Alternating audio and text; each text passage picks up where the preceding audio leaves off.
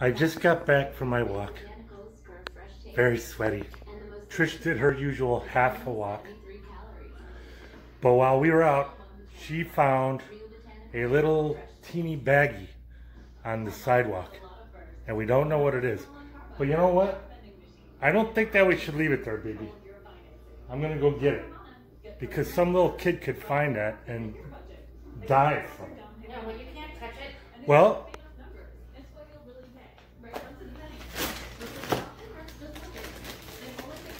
don't mind the mess. We're packing and we're leaving in the morning.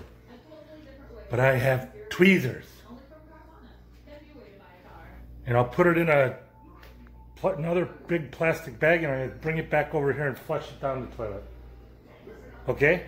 Okay. All right, I'm just telling you what I'm doing. So, it is somewhere over here. I believe I should have marked it better. But I'm gonna just pull off and turn on my emergency blinkers, and if a cop stops, I'll just tell him what I'm doing. Very busy road. I don't know why this would be here. It's dirty, a lot of garbage too. Here? No, it wasn't that, but that's out here too. No, not that. It wasn't that. Where the hell did it go now? Ah, here it is. Right here.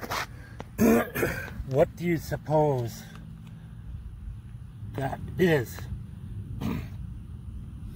So, I don't think I should leave it here. Right?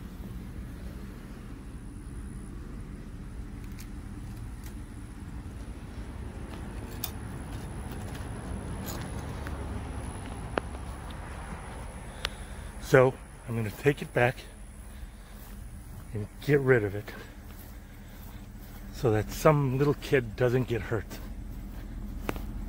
And we're home. Kind of scared to touch it.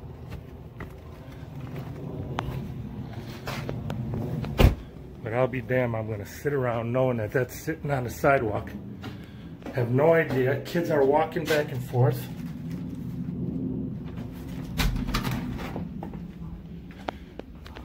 That's what I've had to come to resort to now. These little boxes of this shit wine.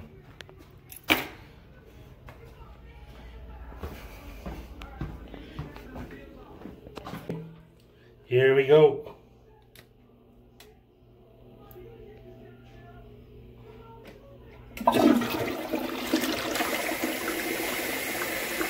Go down, go down. Hopefully that sucker don't come back up again.